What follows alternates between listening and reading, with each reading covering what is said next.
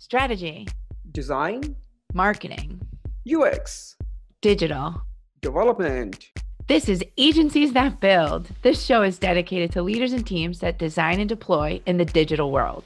My name is Jessie, and I'm a marketer and an agency owner. And I'm Varun. I'm not a marketer, but a coder and an agency partner. This show is sponsored by Together We Ship. On a mission to help agencies grow. All right, here we go. Hi, Varun. How are you? Good. I'm excited. I'm cool. I'm ready to start.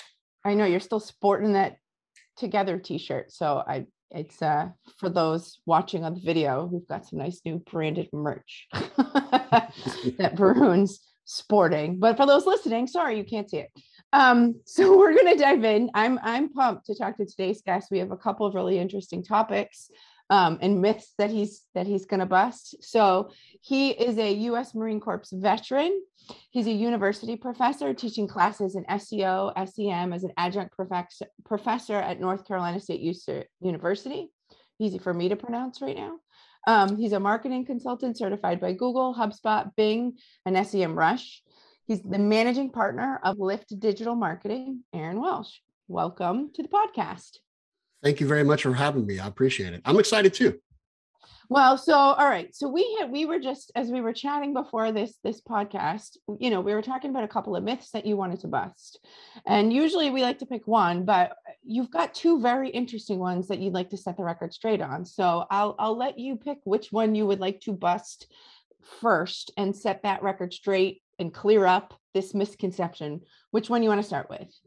Well, I will start with the need for long-term contract. So yes, the myth that you need long-term contracts for clients. Here at Lift Digital Marketing, we don't have contracts. We have a marketing service agreement, which kind of spells out the scope of work, but it's month-to-month renewable. There is no locked-in period. And we actually worked this way in my first agency, Red Becomes Media. We were month-to-month basis with every single client, and that's how I operate today. Honestly, it's a great selling point because there is a lot of hesitancy with clients because typically people have been through the ringer. They've hired a freelancer or an agency. They didn't get what they were promised. They didn't get very good results, and they're naturally skeptical. So working with them on a month-to-month basis, one, it builds credibility with us because we know that we have to perform on a monthly basis. And two, it lessens their risk. It's a leap of faith to sign a contract, a 6-month contract or a year-long contract for somebody you kind of have just interviewed. I'm not aware of any businesses that work that way. So we don't work that way as vendors. So, yeah. Tell me more about what type of marketing services that you offer that does not require long-term agreements. I guess uncover how that works, because as a client, I imagine, or even as a service provider, it takes certain time to achieve the result, right? So how do you structure your services in a way that produces some result in a month? Because as a client, what will I see in next 4 weeks for which I'm paying? And then within 4 weeks, you are basically allowing customer to just end the contract if they don't see result. And 1 month is kind of short to see any result, right? So how do you define the success metrics so people want to subscribe or continue with you and see the value in just 4 weeks? Yeah, certainly. And you're right. Just for context, we do search engine marketing, SEO, web design and development, content marketing, account-based marketing, social media marketing. So yeah, especially along the lines of SEO and web design and development, because one of the things we do is migrate websites, particularly off of GoDaddy or Wix or Squarespace, kind of those, drag and drop platforms onto either HubSpot CMS or WordPress. And obviously that takes longer than a month. Like nobody's that good. I would be skeptical if somebody could migrate or build a website in a month anyway. So what we do, we're very clear upfront with expectations. 80% of client service, maybe more, is managing expectations. So when we start the engagement, we'll have a clear set of deliverables. Look, we think this project's going to take 3 months. So here are the deliverables on a weekly or monthly basis.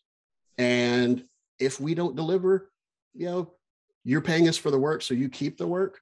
But if they're unhappy after a month, and we're obviously not going to deliver a 3-month project in a month, we don't lock them in.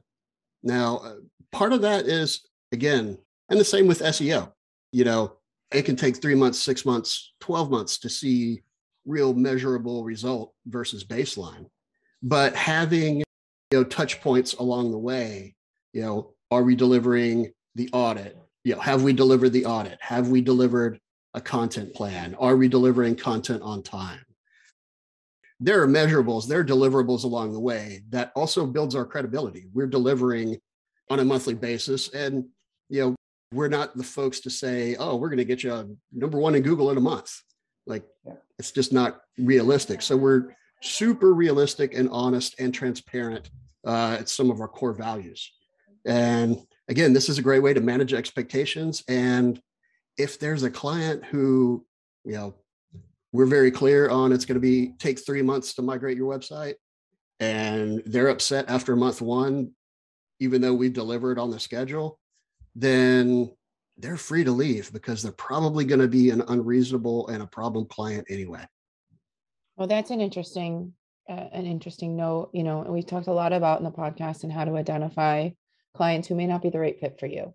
Yes. Is the nice way to say that. Before we dive into that for a second, I have a question around the deliverables in terms of these months to months. You're talking about transparency and being really clear about what and when. As part of that onboarding, proposal, discovery process, or maybe you do it like pre-kickoff or something, do you describe what the deliverables are on a per monthly basis and deliver some sort of calendar? So there's an expectation of month 1, you're going to get the taxonomy plan for your new website. Month 2, you're going to get page design for your new website. Month 3, we're actually going to build pages, and do you get that granular with it? Tell us a little bit more. We do, and it's part of our proposal. Okay. I mean, we scope things out. So yeah, there is, probably a little bit of a longer sales cycle, but we're, again, it's managing expectations, and we want to be transparent and manage those expectations before they even agree.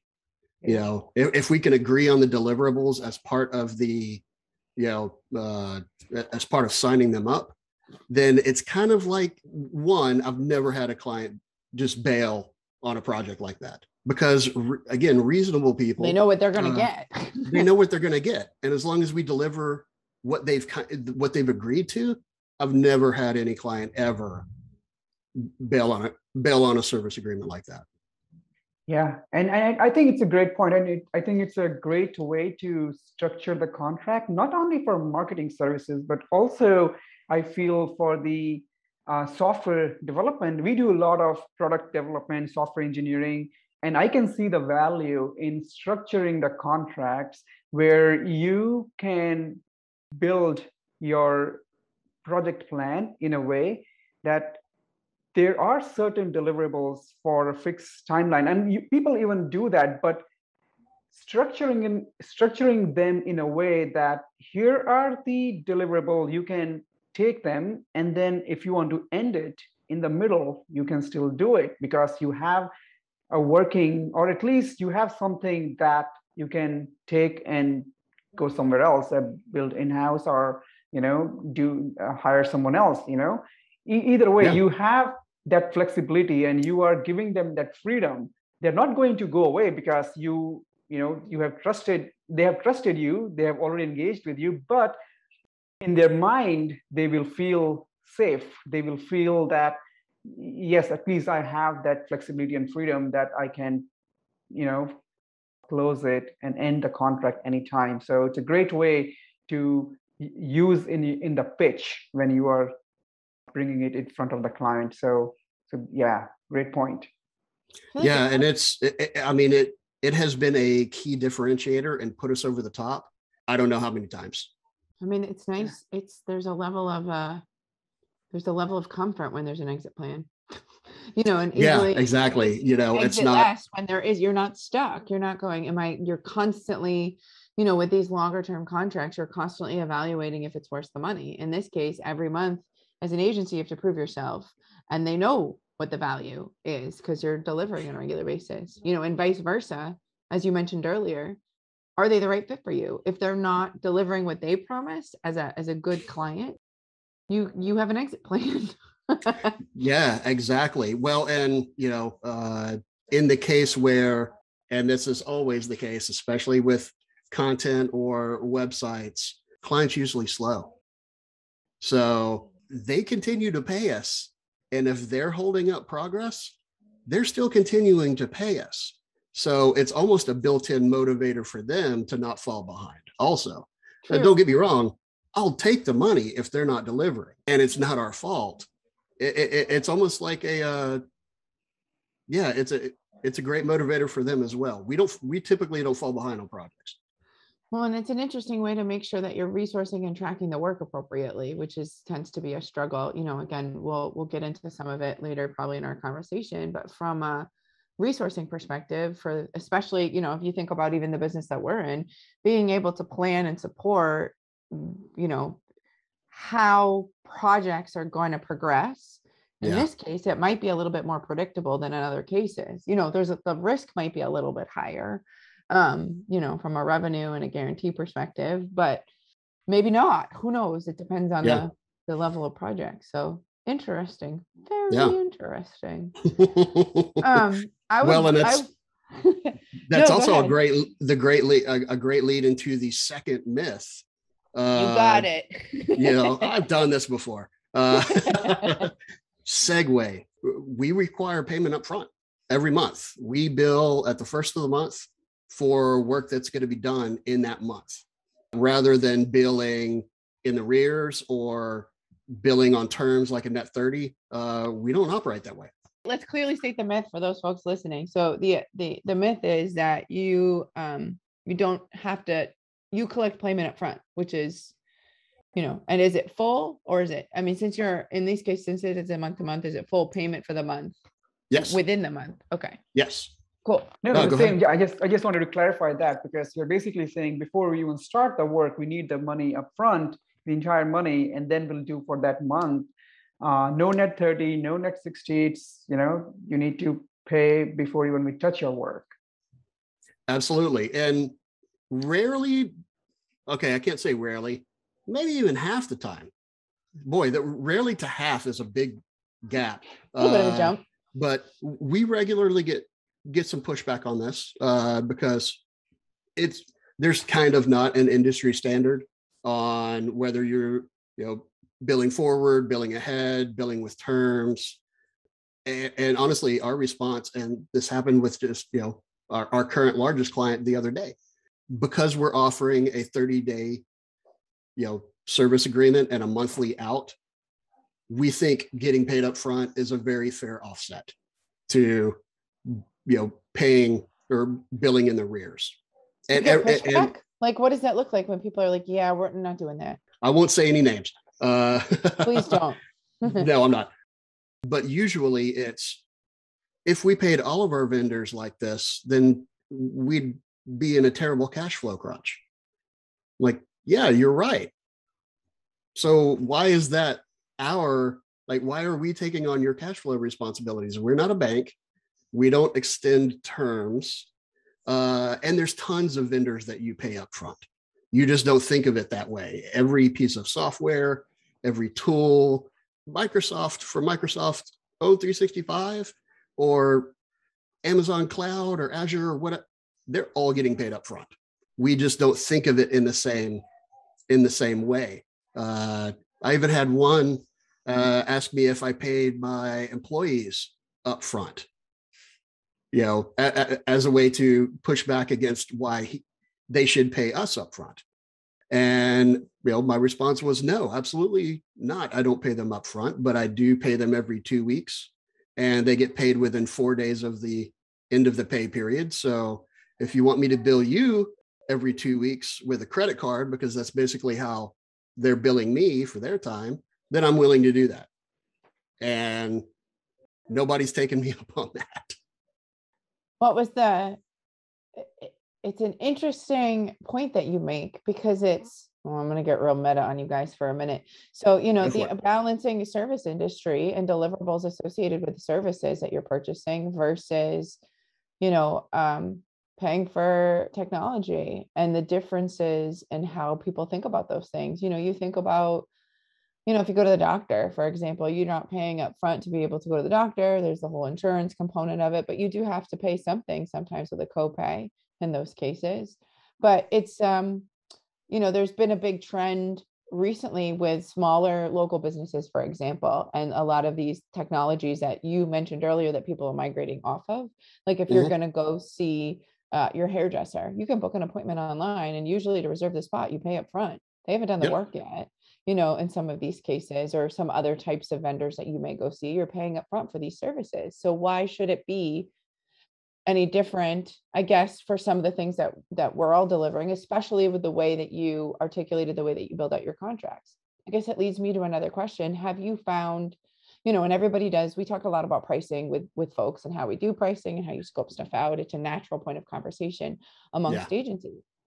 I guess when you're looking at projects, for some of those projects that might be a finite amount of time versus more of those services, SEO tends to be a longer month-to-month type of engagement. For some of those, like website migrations, for example, do you find that, if you were to bill in full, or, 50% upfront, 50% upon delivery, do the contracts change size versus the month-to-month billing? Have you seen any sort of shift in the amount of money you're making is really where this question is going? Yeah. We're making more money with billing up front on a month-to-month basis than on a project basis. We refuse to take on any purely project-based work. I've done websites where it's half up front, half at the end.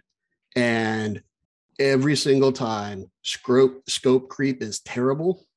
And the clients aren't motivated. So they'll be really slow with their deliverables. And that 3-month project can easily stretch into 6 and 9 months and eat up any profit potential. That's why we don't operate that way anymore. And we're a small business. Yeah, scope creep is a killer. Totally. Because I started out like purely billing hourly. Like we'll bill you hourly for hours worked. And at that point, then you've become a commodity. And there's always going to be a lower price somewhere. And, there's value, like we bring value. We bring much more value than just an hourly charge. So we've been able to increase revenue and profitability, and literally never lost a contract. Yeah, that's quite interesting to hear, doing work that way, just because, and I'm thinking again from website development project, for example, right? So I'm trying to get little, into the process side. Like how, can you share an example of a type of website project that you might have done where, a fixed cost did not work? I mean, because I'm imagining in my head, like somebody comes to you with a scope, like I want to build this website in WordPress. Here are the, custom plugins that I may want, or search feature on that feature. So how do you plan for that when you are not creating it into a fixed cost gig, right? I mean, how do you all right, it's a 3-month project, but then you are going to bill them every month. But how would you know, and how would you arrange how would you, divide those into 3 months? So here is the secret. Because I still haven't developed a better way, I scope it out as a project, and I scope out those deliverables and have a timeline And if it's a 90-day project, then I say, okay, here are the deliverables. It's going to be 90 days, and it's going to happen over 3 payments. Like I divide by 3 and take payment 1 up front, take payment 2 at the end of month 1, take payment 3 at the end of month 2. And again, it helps push them for their deliverables. It helps push us. I mean, there are hard deadlines. So people don't blow something off, which is nice. It's kind of a built-in management component. And honestly, at the end of the day, I don't have to worry about cash flow. We have a cash flow positive business model this way. So, and for those people who aren't interested and who want to do like, okay, go fix my SEO on this website. How much will it cost? Like, well, we don't work that way. Marketing is a living and breathing thing. So here's the scope of our services. We'll do all these things for your website. This will be a component of that. And sometimes that puts people off and they're not interested. And they were probably not going to be great clients anyway. Let me ask you one more question about this, and then we want to shift to a few other topics. Scope creep is something we all have to deal with in this particular case. And I'm curious with that 3-month project you just outlined, you have set deliverables and plans. Scope creep is inevitable. Somebody comes in or a new stakeholder comes in and says, oh, can we add a widget that, flies whatever, wherever, how do you deal with those in one-off cases, or how does that work with this particular billing model? So the mechanism that I use is version 2. Mm-hmm. That'll be part of version 2. If we deliver faster and it can be included in version 1, awesome. Bonus, we have the bandwidth. That's great. But otherwise, that's version 2. Right. Let's go ahead and launch what we've got. Let's get what we planned. We'll plan out for month 4, let's go from there. Or do you want to swap out planned deliverables? Like we can do that, but you're not going to get this. So that's the negotiation component. Yeah, absolutely. And if there's more scope creep, again, I like to pack it in on the back because, we deliver what we'd agreed on. And, how many times have you all experienced perfect being the enemy of good enough? Like trying to get things perfect before launch. Yeah. I mean, is it not the plight of the world that we live in? No kidding, right? So it guards against that too. And it's also just a real subliminal way to build in, this is not the end. Like this is this is part of what we're doing. This is an ongoing engagement. We're long-term partners. So building that scope creep in as version 2 or 2, the next round or optimizations. That's how we handle that. Cool. So let's shift gears for a quick minute. We talked a minute ago about what you do, what your agency does. Let's talk a little bit how you got into that. And, I want to specifically highlight that you are, one of your niches in particular is that you guys are veteran owned, yes, that you only employ veterans as well, which I think is a really unique. We've not talked to somebody who takes that approach. So just want to point that out for listeners. But how did you get into this? Digital marketing in general. I fell into it like pure happenstance. Well, I was early adopter to the internet. I was a guy on the internet when it was purely green screen. I remember Netscape Navigator, so I'm old. I was the only guy in the barracks with a computer. So, I was super familiar, and really I had a friend who was a property manager who went to change some light bulbs in one of her tenants' buildings. And they were hiring. They were a digital marketing company. They asked if she was there for an interview, and I was unemployed at the moment. I had just moved to Austin, Texas from Houston, Texas. So she said, no, I'm not here, but I've got this friend. He knows the internet back and forth. Let me give him a call. And I was interviewing that afternoon, and they hired me that day. So it was literally, it was 2001, they had investment money. So they were just hiring almost anybody off the street. And it was a sales job. It was, it was a pretty easy sell. It was mall.com. So they had a super top line domain name, and the pitch was pretty easy. It was us selling real estate on the website. And, we were smiling and dialing and emailing, hey, are you interested? You're in malls across the country. You need to be on mall.com. And I started in a sales role. And again, it was an easy sell. And I started making friends with the people who were generating the website traffic. And that was far more interesting to me because it was a puzzle. How are we going to get people to the website? Here are the mechanisms to do it. It was at the very beginning of paid search before Google was doing it. So Find What and goto.com. So literally like building keywords and managing bids. And that was way more fun to me than calling up people and asking for money. So that was my start. I actually left that job and started my own agency inside a year, which was, again, that's a quick no turnaround. experience. Yeah, no experience, fearless / ignorant. Me and the other top salesperson started our own agency where he was selling clients and I was generating the traffic. And that's how I started my first agency. So it very much just kind of fell into it and, pivoted. I mean, paid search. So we were Google AdWords beta testers back when it was crazy easy. Nobody was bidding.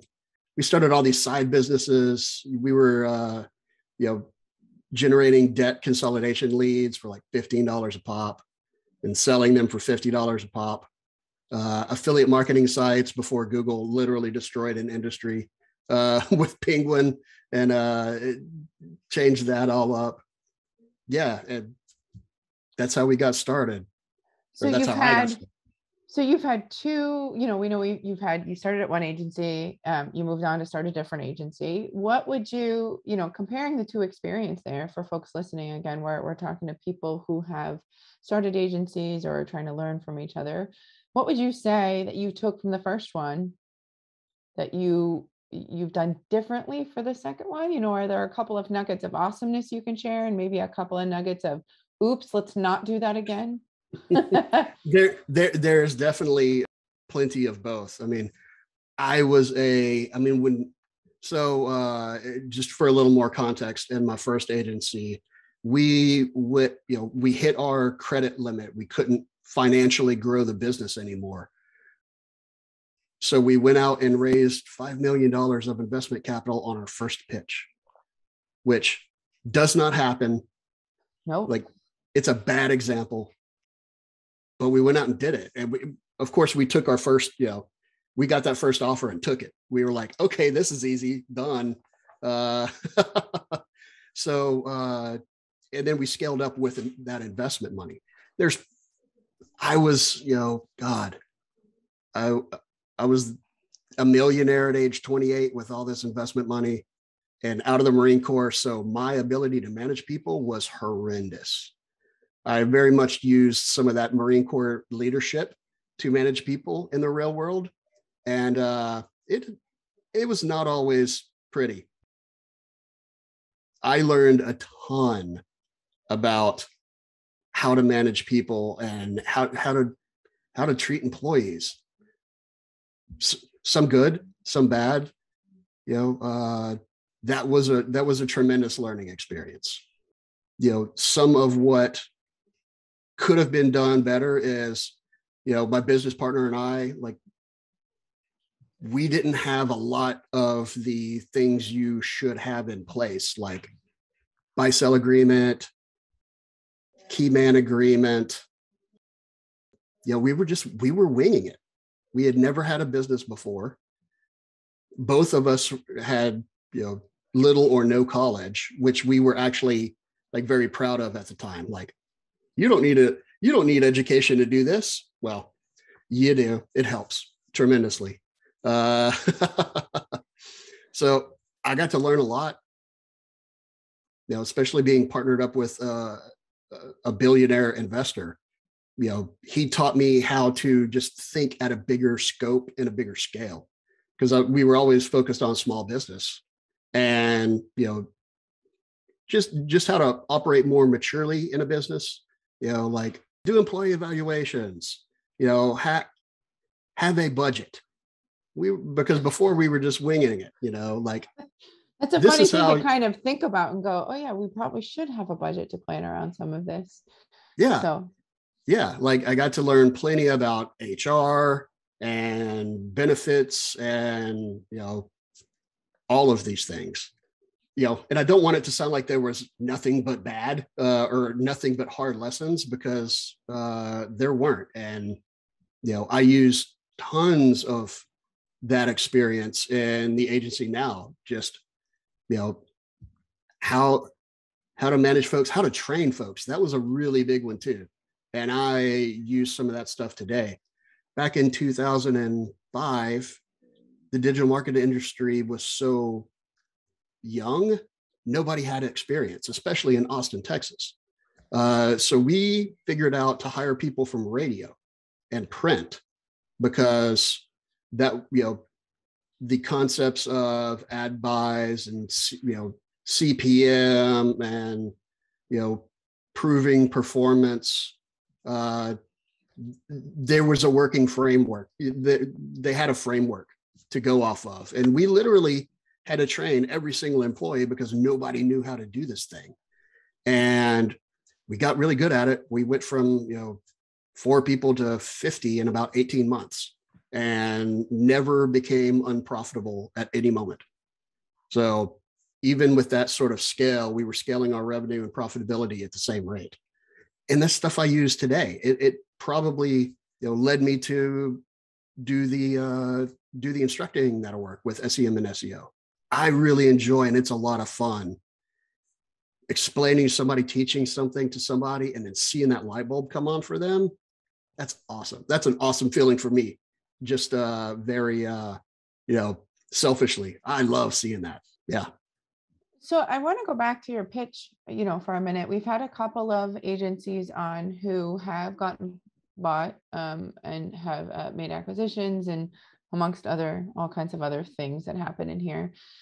Closing that amount of money with your first pitch is pretty impressive. Was there any sort of tip or trick that you guys did that you could share that might be useful? Or is it just kind of you rolled the dice and it happened to land on the right combination of things?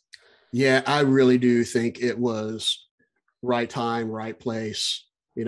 Our pitch was so rudimentary, now having, life experience and education since then. I mean, our pitch was, hey, we're, making 40%, 50% profit on what we're doing. We just need to scale. They were like, okay. It was really that basic. So I literally, I don't know that there's anything I can share that's worthwhile about that experience other than we got super lucky. Do you feel like it might have been, the personalities? I think, we talk a lot about like what and who, not who, but like the what and the how and the financials and things like that. But I feel like some of this like dice rolling comes down to, are we emitting the right energy? And someone's going, yeah, I get it. I got you guys. Let's do that. Do you feel like that might've been a piece of it? Yeah, there's no doubt in my mind. Okay. We went in, we had a pretty detailed plan. I put together like 3 and 5 and 10-year financial projections. Incredibly, there was a flaw in one of my Excel formulas, and that we're presenting. And here, Red McCombs was probably 78 at the time. Okay, maybe younger, maybe 72. Certainly an elder statesman. And he's leaning back and he's looking up at the spreadsheet. He's like, yeah, C29 has an error. And oh my God, my blood ran cold. I got pale. I was like, oh my God, what? And I'm going and looking, and he was right. Like, it's literally this huge spreadsheet. He's like, yeah, yeah, that's got an error right there. So Ooh, yeah, it was double check your math. That would be yeah, the, that's a mistake that you don't want to make. Double check your math next time you have to pitch somebody. absolutely. How are you set up now? Like, how is your, agency now is doing work? How many people you have? How do you operate? Let's dive a little into that as well. Oh, sure. Yeah, I mean, it's a very different setup. I'm the sole equity owner this time around. My first agency didn't end on great terms, so now I'm a little hesitant to give up equity. So that's a big difference. We're completely 100% bootstrapped, so not looking for outside investment money, because also when I was 28, I was like, okay, $100 million before I'm 40, that's sort of chasing the dream, chasing the ring. It's not important for me anymore, so my goals are very different. And my why is very different. Back then, originally started the agency to pay my way through college. And then we started making a lot of money. So I dropped out of college because we were making a lot of money. And literally, my business partner talked me out of staying in college to grow the agency, which was solid logic at the time. Now it's very much more focused on, how many people can I help grow their business? How many people can I employ? How many people can I set up so that they can have like good, solid, meaningful careers? It's a completely different mindset on my part. So yeah, so back to your question, I apologize. We've got anywhere between 7 and 9 people, depending on how much work, which is another reason why we get paid up front, so that we can resource correctly and I don't have to worry about cash flow and lines of credit. So, that is a role. Yeah, we just operate pretty differently, I think. Yeah. And one other thing that you mentioned earlier was also that you have good network of freelancers and contractors that you work with. So how does that go? I mean, tell us more about some of the success and failures, if any, on working in that model, because this is a very hot topic these days, with the shortage of people that you can hire, because everyone yeah it's like so challenging right now in this market that to hire, to find the right people. Having that, like, so I'm assuming that mindset of working with freelancers and contractors might be useful for you right now because it gives you that flexibility. But back in the day, have you always adopted this model, or has it transitioned over time? Like, how did you get into this, and why did you get into this, and how has it helped you over time? Yeah, I'll stop speaking in the royal we. I was a big early adopter in offshoring. My first offshoring experiences, were back in 2004. So before we even got investment capital, working with providers overseas, India, Philippines, Eastern Europe. We actually, for a while, we had this really great group of Romanian guys. And it was a very different model. So we had 6 guys. We were paying their rent. They all shared a house. We paid them, a monthly stipend for all 6 of them. And it was like old school project management. Like, here's the scope, here are the deliverables. We were using Vonage phones, which was super very new. And there was really, it was all on, Word and Excel and PowerPoint in terms of project management tools. We used AOL for instant messenger. So we cobbled together some of the things that now, Monday and Asana and Skype and all of these different project management softwares that are worth billions and billions. Man, we cobbled that together back in the day. And those group of guys were great. We had some not so great providers where, sometimes there is something lost in the translation. You got to be just super clear on what deliverables are. And it taught me a lot about cultural differences. Sometimes when somebody says yes, it means that they're hearing you, not necessarily understanding you. So you got to be real clear on, conveying that understanding and being on the same page, and then regularly checking in, to make sure that, again, deliverables are met. So I've been doing it forever, almost since its, inception. And it's something that I still use today. Absolutely. It is a trial and error basis. That's why even with freelancers, whether they're onshore or offshore, everything's a trial. You test them out. You give them 10 hours worth of work. You see how they deliver. You give them, and then you scale up as they earn trust. You reward that trust. So we start small and let people prove themselves. And there are folks that I've been working with for decades. Yeah, that's great to hear. How do you? So what I'm hearing is you, and that's how you have always been working. And how's your local, like in the current team, like the team that is here in on site, or maybe in your town? Are they also involved in the process, or is it you who interacts? Like, how do you handle the team who is working remote, not even offshore, maybe in different towns, in different cities in this country? Like, how do you manage all of them with the current setup? Yeah, well, my agency is 100% remote.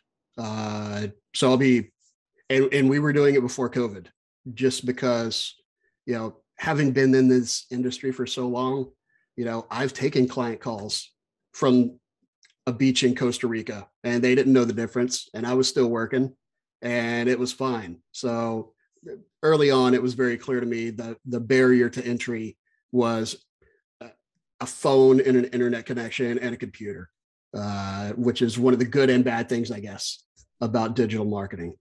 How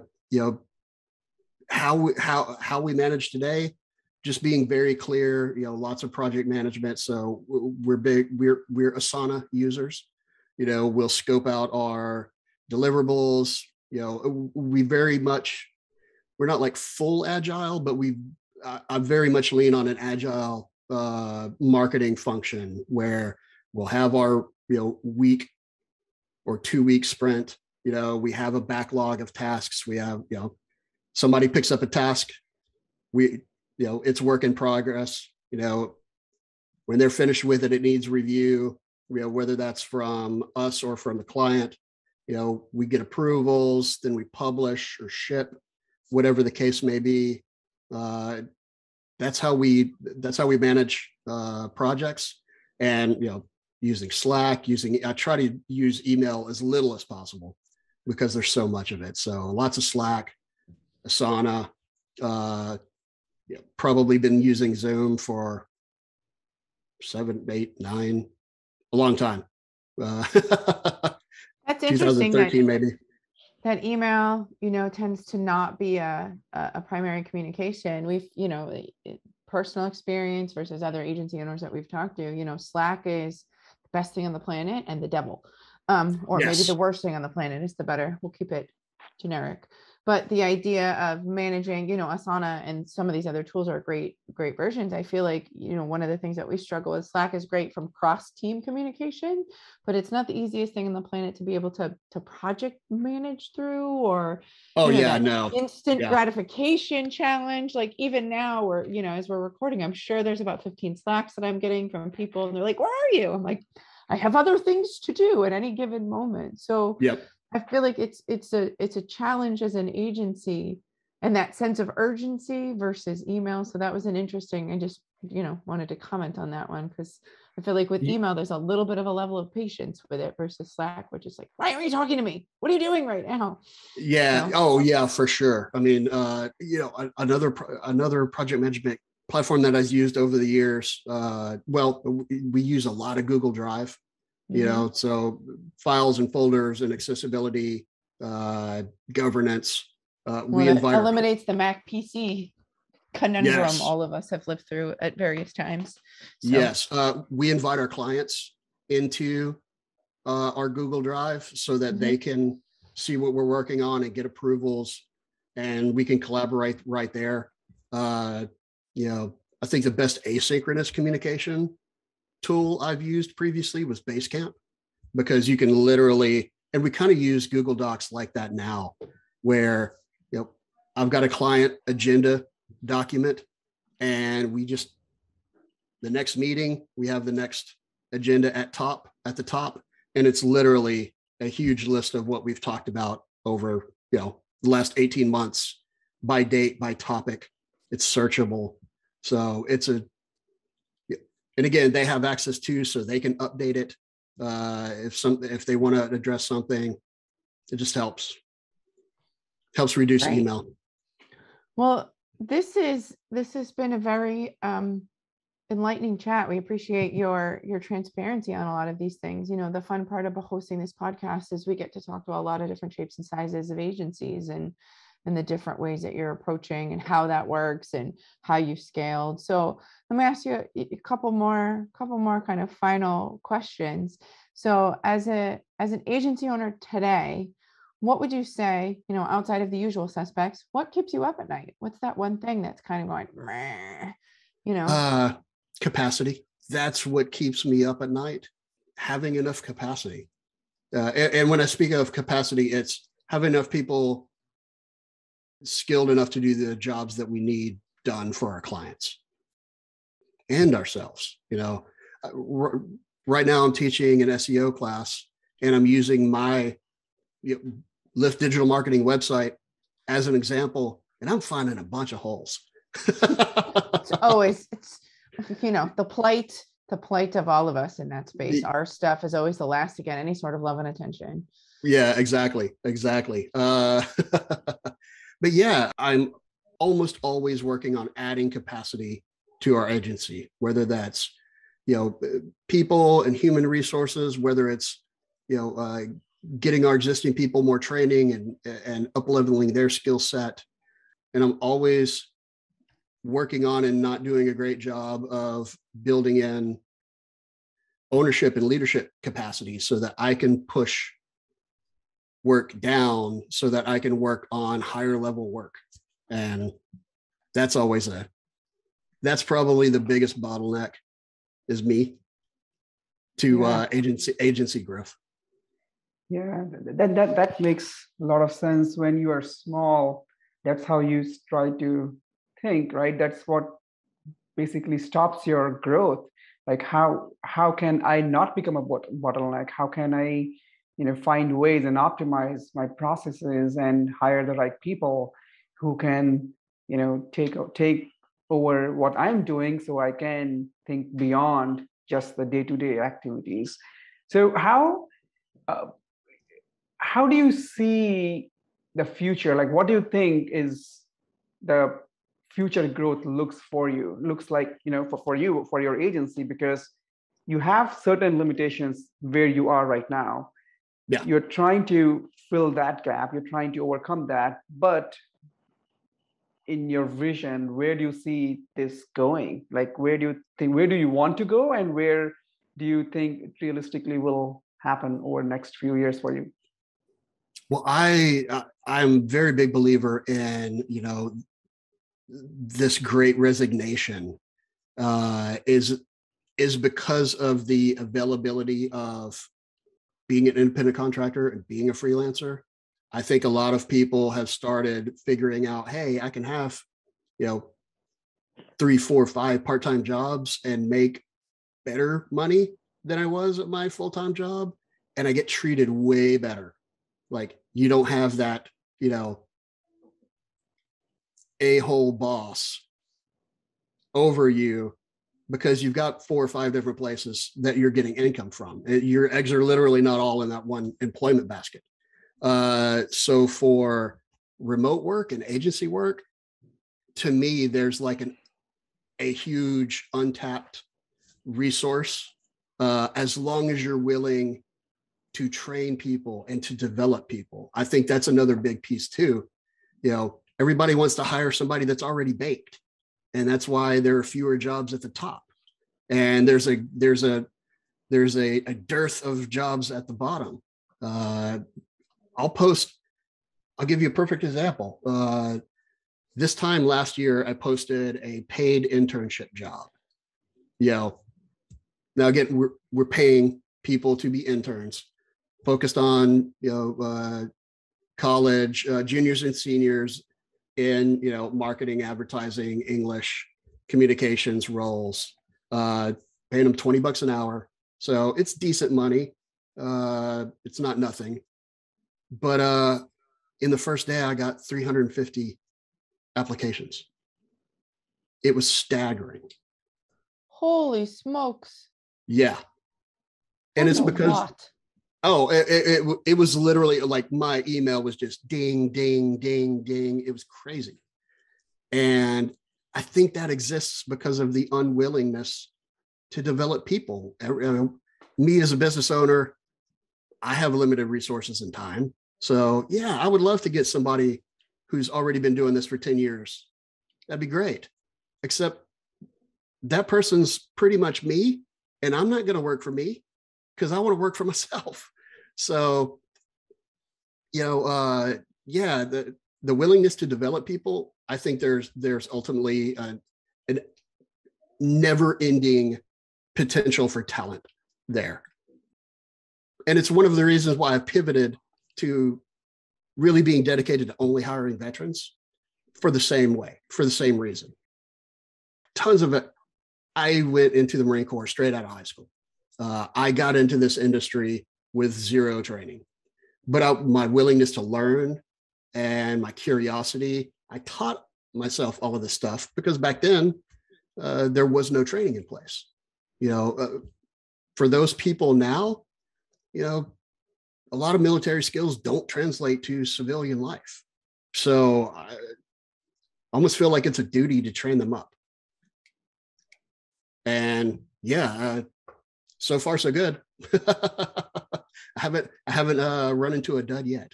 Yeah, knock on some wood there. Right. So, yeah. Well, this was a great chat. Thank you. I know I said it before, but thank you for being so transparent about how you've built this and how you've transitioned, and thank you for what you've done for this country as well. I will say that.